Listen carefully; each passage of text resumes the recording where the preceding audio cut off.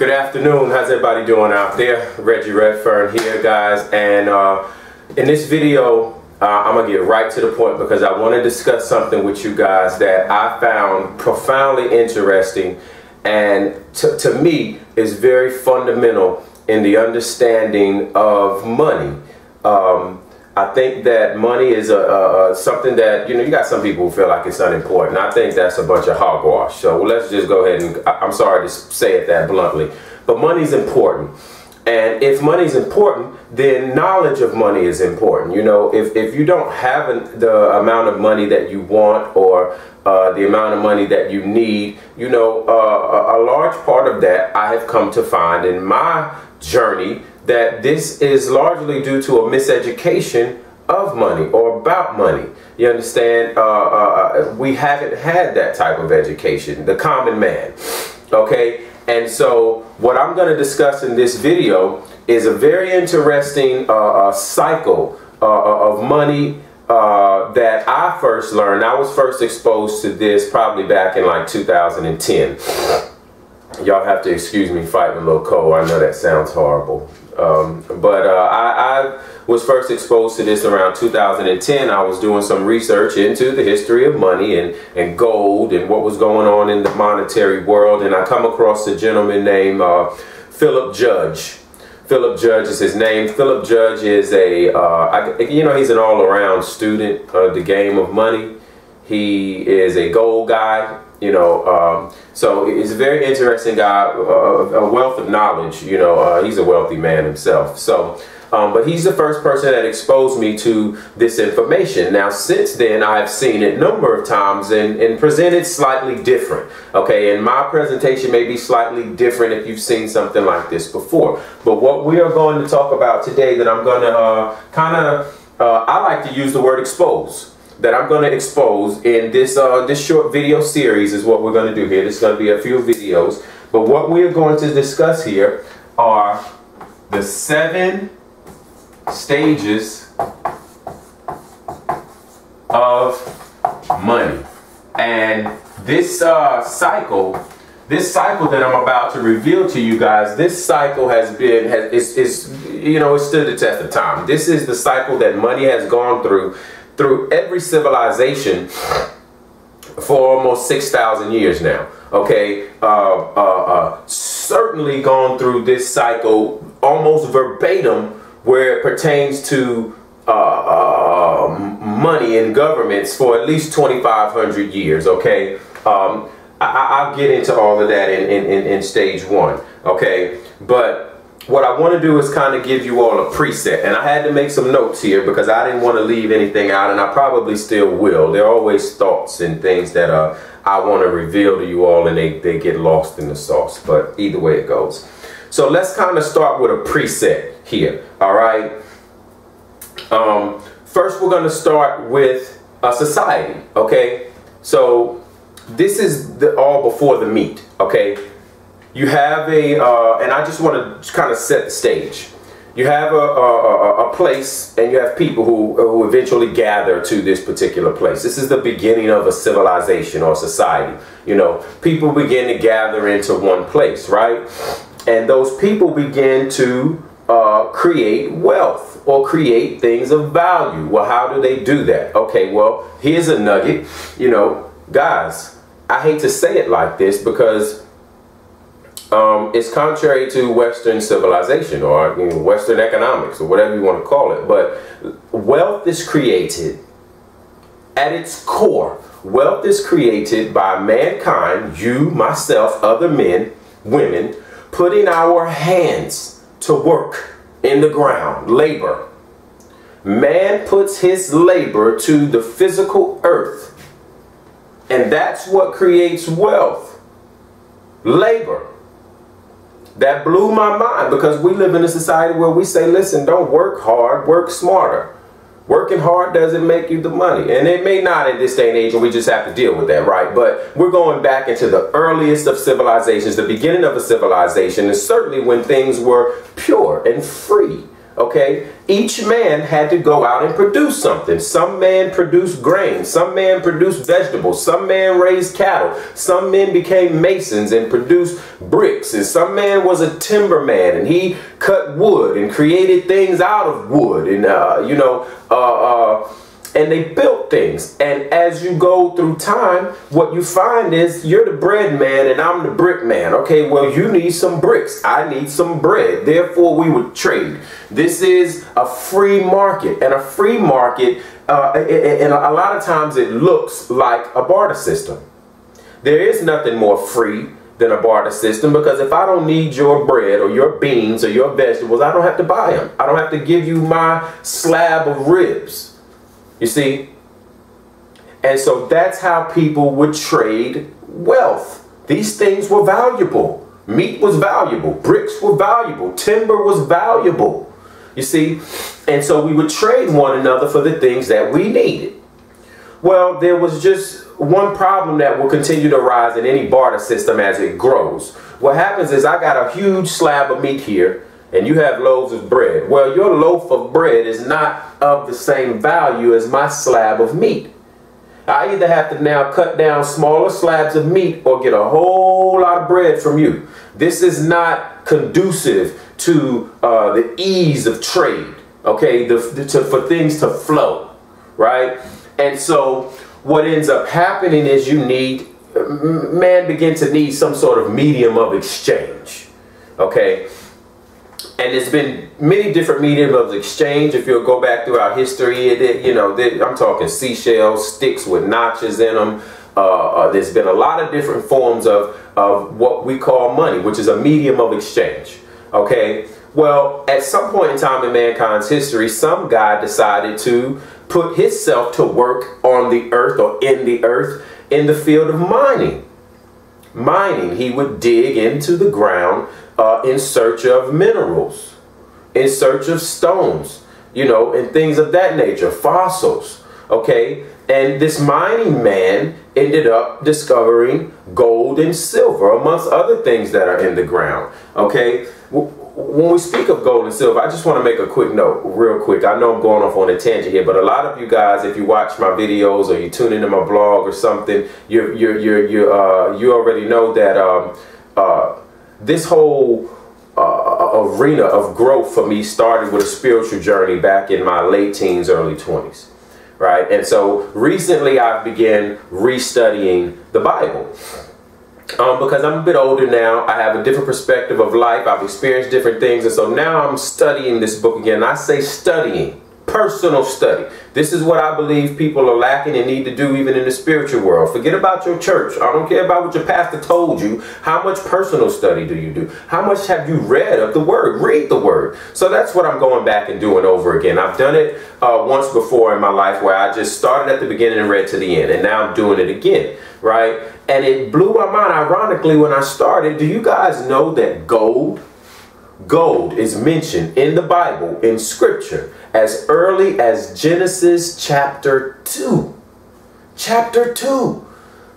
Now, if you know anything about Genesis and the story of creation, hey, chapter 2, hey, we haven't done much but created man, the earth, all of the things in the earth and the heavens, okay? It's about all that's done in chapter 1. Here comes chapter 2, and already we see gold, amongst other things, onyx and things like that, precious stones that according to Scripture, God placed in the Garden of Eden in abundance. Gold. How important is gold? I mean, just think about that. That's why I said that. Just give you something to think about. How important is gold, really? It must be very important to get mentioned in the 2nd chapter of Genesis. That's just a little side note, okay? But so now we've got people putting their hands to work in the earth and so forth and so on. We're producing goods, and now this man has discovered these metals, these precious metals called gold and silver. Now, gold and silver eventually became and continued to become the choice of medium of exchange for the services and goods, for the sale of services and goods, okay, amongst a free society, a free market. Why is that the case? Well, one, Gold has a very, very, very high, and silver, intrinsic value. What do we mean by intrinsic value? Okay, intrinsic value means it took some sort of labor to get it. It has true value. The only thing that gives it true value, as I said earlier, is the labor that was put into it to get it out. Food has value not just because you need to eat, but because someone had to know how to plant and nurture and cultivate that seed to grow it to food. You're willing to pay that man for the intrinsic value in what he created. Same with bricks. You know, the masonry men. Okay, well, with gold and silver, it had a very high intrinsic value because you had to mine for this stuff. It's very difficult. It's rare. You got to find the gold. Then once you find the precious metals, you got to get it out of the earth. This takes a lot of work, a lot of labor. It's very difficult to do. It's very risky. And so when you succeed at doing that, you have something that holds a great deal of intrinsic value. I hope that is that's clear, because that's a very basic thing, intrinsic value. I'll give you if I can find my wallet, I'll give you an example of something that does not have intrinsic value, okay? This is simply a dollar bill. Everybody recognizes this. This is a real dollar. It's a dollar bill, okay? This dollar bill has no intrinsic or very little intrinsic value. It's paper. It's paper and ink. I'll get deeper into that later, into our 7 stages, but please know that this has no value. What could you do with this if the government did not give it power, give it its value? It has to be given value, because at the end of the day, this is a piece of paper with some ink on it. It's probably worth about 2 cents, I believe is what it's worth, about 2 cents. Okay, so I'll just stick that in my pocket. So this is why gold and silver became a great medium of exchange. It had a weight to it, and you could always weigh this stuff. If you start mixing gold and silver with other metals, the weights will change, the sounds will change, the appearance of it will change. And so men could trust and recognize gold and silver all over the inhabited earth, still to this day. This has been the choice for over 6,000 years. Well, around 2,500 years ago in the Grecian Empire, or a little before the Grecian Empire, but they were the first ones to become an empire thanks to this system of money. And the only thing that changed is throughout history, what men became able to do is take these precious metals, this gold and silver, and they were able to coin it. Okay? Technology or advancements allowed them to be able to coin and make little little circular coins out of the gold that had a certain weight. You see where I'm going here? And they could inscribe it. They could put the king or the queen or whatever you wanted to put on that gold coin to identify it on that coin. This is what empires then did with the money. Okay, it was used for the sale of exchanges of goods and services, as well as taxes and to run the government, so forth and so on. Okay, but this is when gold and silver first became technical money. Okay, whenever it began to be coined into small fractions that could be used for goods and services, and then governments began to use it in the same manner. Before that, you just got people. You know, people exchanging different goods and services, and they all recognize gold and use gold. Now we've got a bigger role for gold and silver. It is now money. It is recognized as money all around, okay? So, this is our preset. I wanted to bring you to that point so as to bring you to the point of gold and silver. The 7 stages of money. So, what's our first stage? I'm sorry, it's not our first stage. This is our preset. But we've got to understand a basic. Is that as far as money is concerned, there's only 2 kinds of money. For 6,000 years, the choice of money, free market money that is, that means what would man and the people who are exchanging the goods and services accept by choice for their goods and services. And this will be gold and silver. It was free market money, and it has been so for almost 6,000 years now. Okay? The choice that mankind would choose to exchange their goods and services. All right? So that's where our 7 stages of money starts, with gold and silver. If you can come up with anything else that is truly, if you know something that I don't, but all I know of, all I've ever studied is the start of money is always gold and silver. And everything since then has been an extension of gold and silver. And so when you think fundamentally and we say, well, what is money? At its root, the answer to that question is gold and silver. Those are the only two things that are money. I wonder how well y'all can see my board. I hope you can see my board well, but that's the only two, you know, kinds of money. I get tired of my phone doing this, so I'm sorry, y'all. Let's silence this puppy, because this morning I got started with this video and I didn't, you know, hey, I was ready to make a video. I started the video, all right? So y'all just stay tuned in. So we're gonna go into now. Let's start in this video. Let's go ahead and do stage 1, okay? And then we'll go from stage 1 all the way to stage 7 in a series fashion, because it's going to be a little too long if I try to do all of this in one video. So we know that we have our gold and our silver as money.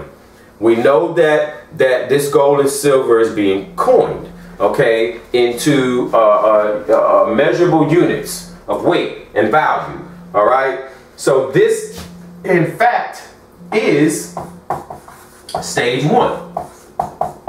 This is, in fact, stage 1. Stage 1 is what I call sound money. Okay? We can say sound money, period. This is stage 1. Sound money. What is sound money? We'll call it free market money. It's free market money. Meaning, when we say free market, I am not talking about what your politicians on TV are talking about every time they use the word free market. Our politicians are lying to us every time they mention free market. The markets aren't free. They are manipulated. They have been manipulated, for, at least certainly in our country, for over a century now. Okay, but markets are typically not free. They're free for a very short amount of time, and then you have powers that be that come in and they begin to manipulate the markets. And once you manipulate it, we're no longer dealing with a free market. Free means I am not forced to do anything, to use anything. Okay, I want to go to, it's a free market, and you have information. Let's say information, because this is all about, you know, I'm an internet marketer and I market products and I show other people how to make money from home, okay? So, so we're dealing with, if we're dealing in this market, let's consider this a free market. I have information and you want this information. Well, I may say I don't want gold. Gold is the medium of exchange. Okay, but I happen to be in need of liquor, spirits, and you happen to have spirits. I'll give you my information if you give me those spirits. That's free. We can do it however we choose, as long as it is agreement upon the two of us. Okay, but as far as money goes, many women would usually choose gold and silver. 6,000 years. Okay, sound money. The only sound money is gold and silver. We're going to keep coming back to that. I'm going to keep saying that because you need to understand that that's a constant, even today. I'm going to bring it all full circle and you'll understand what I mean by that's a constant, even today. Even today, money is still gold and silver. We've got a whole lot of things all across the world that we're using as mediums of exchange, but true money is still gold and silver. Okay? Now, we've got our free market money. This has always been gold and silver. Or, and this is a big or, and I only mention this now just to give you, I guess, another preset of the bigger story, okay? Because our sound money is free market money, being gold or silver, or something that is backed by gold and silver. This is where the trick honestly begins. The banking trick, the government trick. Whenever we have been given something that is backed by gold and silver, this is where the scam starts. This is how the whole game of money begins. And if you don't believe money is a game, wait till I'm done with this 7-part series and you'll understand that money is a game. And we are playing with game money. Trust me when I tell you we're playing with game money, because nobody is walking around with any gold and silver in their pockets, and we're not even walking around with anything that's backed by gold and silver in our pockets. Not today. Not today. It's summer 2013. Not today. Okay? So, this is stage 1. We have our sound money. Our sound money is the choice of the free markets. Our sound money for 6,000 years has always been gold and silver. The free markets will always choose gold and silver, as long as gold and silver is available, okay? Or we will have something that is backed by gold and silver. Either way it goes, the money, the value is still knee-deep in gold and silver, okay? So that is stage 1 of our 7 stages of money. All right, I'm not going to review it. I hope you've gotten it all. We went through a preset, okay? We built ourselves up to a moving and working society and civilization, right? A group of people, a mass of people in a concentrated area exchanging different goods and services and things that they provide with one another, okay? And then eventually coming up with a medium of exchange to do that, so that I don't have to give you 200 loaves of bread for the equivalent of that meat. Now I can give you gold and you'll give me the meat. And then you can give me gold and I'll give you the bread. And then we both still have gold left to go over to buy the other things that we need, and we won't have to exchange our meat, we'll exchange our gold. Make sense? Medium of exchange, all it is, a medium of exchange. And in stage 1, that medium is simply gold and silver. It's free money, it's sound money. All of the gimmicks and the games don't exist yet. Okay? So guys, I hope you enjoyed this video. I hope you got something from this video. I hope I've got you excited, because this is going to get better. You are going to recognize our civilization in this whole cycle. Okay? So I look forward to coming to you with video 2, guys. Please stay tuned. I'll see you soon. All right?